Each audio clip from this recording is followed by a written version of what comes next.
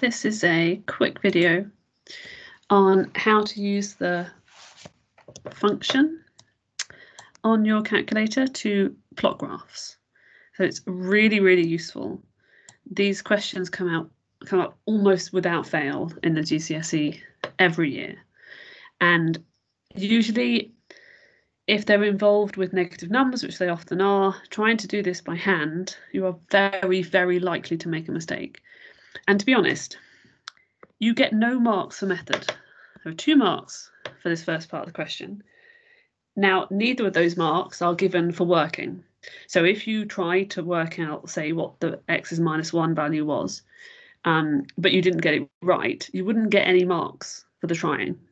So there is absolutely no reason not to do this on your calculator.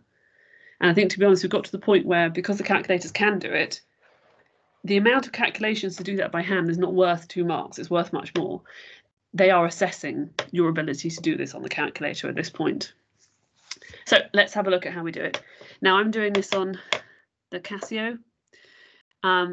It's very much the same thing on the previous model, if you have that one, the one with the orange buttons. On other makes, it will be there, but I'm not sure what it would look like. So what we do first,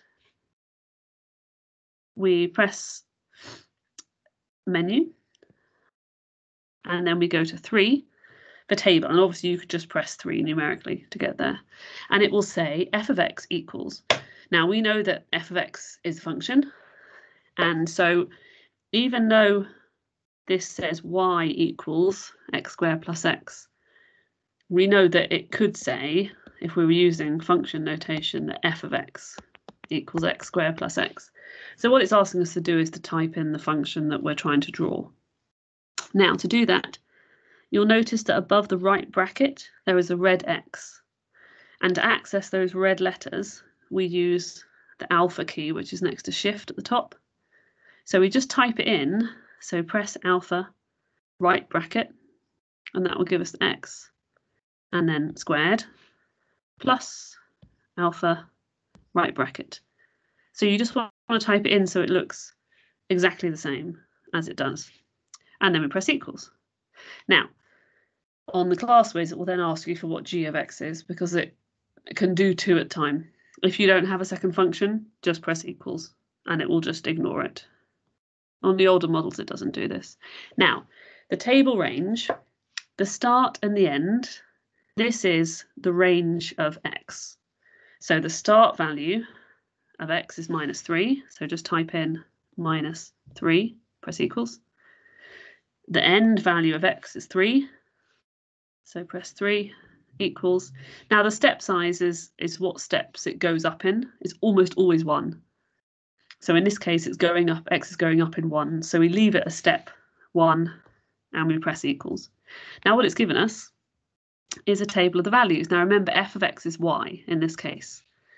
Now what's great about this is that once you've got that, you can check that you've put it in right, because that is the problem with calculators, that you could type something in wrong and you wouldn't necessarily know that you were wrong. But this is fine, because we can see that the first value is x is minus 3 and f of x, or y, equals 6, which is what we've got. And then minus 2, which is the same. So we can then start to fill in the blanks. So when x is minus 1, f of x is 0. When x is 0, y is 0. Yes, we can see that. Now to get the rest, we'll just have to scroll down. So 1 goes with 2, 2 goes with 6, which we know, and 3 goes with 12. And that's it. Now, obviously, when you're doing this, we can check, because we have some values in the table already, but we know that we would expect a quadratic to be symmetrical. So we're looking for this pattern, the fact that it goes 6, 2, 0, 0, 2, 6. So then we can plot it. Now, this is a tricky one in that the scale is different on the 2 axes. So we have to make sure that we're actually plotting it in the right place. So minus 3, 6. Minus 2, 2. Minus 1, 0. 0, 0, 1, 2. 2, 6. 3, 12. Okay, now The biggest mistake that people will now make is they'll draw in their graph and they'll give it a flat bottom because there are two values that are at naught. Now, obviously, that's not true. It's just that the turning point, the minimum point of this graph, is going to be not one of the points that we've calculated.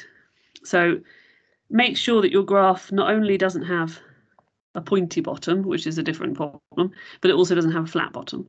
If you have the 2 points in the lowest part of the graph are the same, the graph is going to go below those. So this is very difficult to draw on a screen, so I apologise. I'm going to try my best. Yeah, you know what, that's not bad.